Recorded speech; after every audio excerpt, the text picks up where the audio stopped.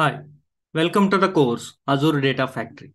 Now in this lecture, let us try to understand how to create Azure Data Factory service in Azure actually. Okay, so that is what we are going to see. So it is very simple. So let us go to the home page of the Azure. So this is the home page of the Azure actually. Now in this, if you already created, you will have a symbol like this, or always better to go to the search bar and here type that Data Factory. So you can see here you have a name called Data Factories. If you click on this, what are all list of data factories already created, it is going to show you here. And also you can create a new data factory. Now we need to create a new data factory. So that is why click on this create button. So click on this create. Now you can see very importantly, now onwards, whatever be the service you are going to create, that may be a blob storage or a data factory or a Synops analytics, any Azure service when you are creating, almost like you are going to have these options. Okay. And very importantly, the project, when it comes to the project details, what is the subscription? For us, it is of course free trial and resource group. So that means in your project, what are all resources you are using, you are going to group them actually. So you are going to identify a set of resources with a name that is called resource group name. So since we already created one AR resource group RG, if you don't have or if you need a new one, you can create a new one. Okay. Then after that, now data factory name you can give here. Okay. So that is what data factory name. For example, I'm going to give AR ADF training. Okay. Training. Okay. So that is what name you can give. But the thing is, you can see here, this name must be unique throughout the Azure. Okay. Any service name must be unique throughout the Azure, not only just in your account. Because the any data factory, it is going to identify uniquely throughout the Azure actually. So that is the reason you must give a unique name. Yes, here it is fine. Then the region.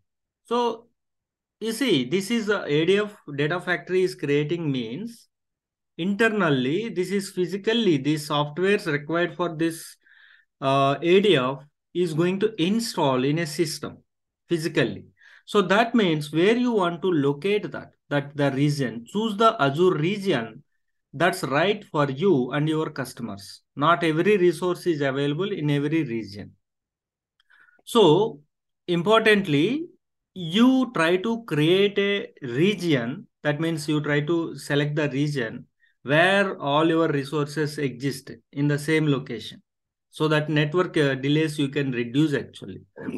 So here we are planning to locate this in a central India, for example. Then by default version is V2. So let it be. Then this is what basics part. So that is done.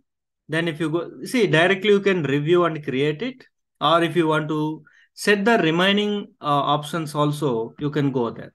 See this option, especially if you have a Git account, especially for the projects, definitely there will be a Git account. If you want to connect that Git account to here, so that whenever you develop any data factories or anything, if you want to push your code to Git account, so then you can configure it accordingly. Even if you don't have Git account also, not a problem. That's what you can see. Configure Git later. Okay. So that is what, if I uncheck this, then it is going to ask you the Git details section. But time being, I'm not giving the Git details. Just we are going as it is.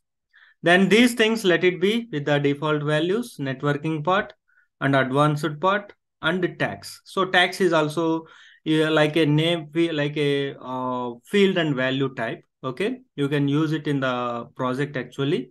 Now go to the review and create. So whatever configuration you did, if it is proper, it is going to allow you to create the data factory. That is what validation passed. Green. Now you can click on the create, so that what is happening internally is whatever the region you selected, in that region, the softwares of this data factory is going to installed. That means it's going to deploy.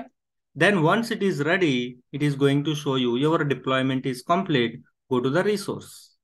So if I click on go to the resource, you are going to see whatever the data factory name you given with that data factory is ready. Now you are ready to launch that. So that's what if I click on this one, so your data factory is going to open. So that's all. Creating a data factory is really very simple. Now, if you observe, this is the home page.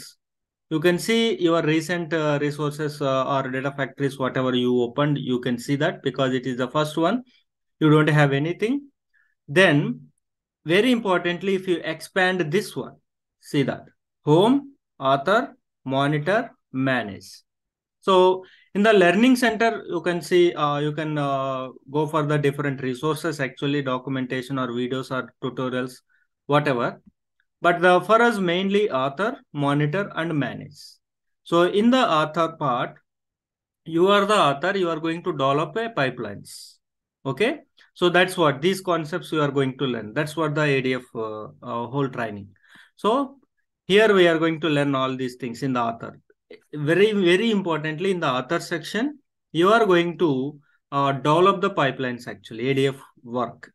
Then in the monitor, when you are running your pipelines, you can see their results. You can see the previous results also. You can monitor simply your pipelines results also. Then in the manage, you are going to have other options like very importantly, linker service, integration runtime, Git configuration, ARM templates. Here you can upload and download. Okay. And we have a triggers, global parameters, data flow libraries. So all other required details you can set here actually. Okay. So first of all, in this lecture, hope it is clear that how to create a data factory. It is very simple creation, just giving a data factory name and selecting the region, resource group region, one thing. And another thing is region to install your ADF software. So that is very important. So hope creating a data factory is clear. So please like, subscribe and share the video. Thank you very much.